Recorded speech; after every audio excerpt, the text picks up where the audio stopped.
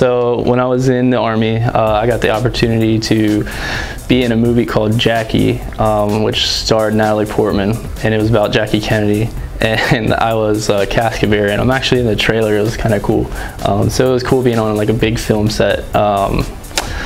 And then I also did a World War I documentary where I got to get like all dressed up in World War I attire, and we like stormed a trench, and we got shot with gas, and it was very cool playing a soldier, and kind of gave you a better understanding and appreciation for what they had to go through and like the terrible battles that happened. But that's actually on display in France right now in the Argonne Museum, so that's pretty cool. I'm kind of immortalized in that film.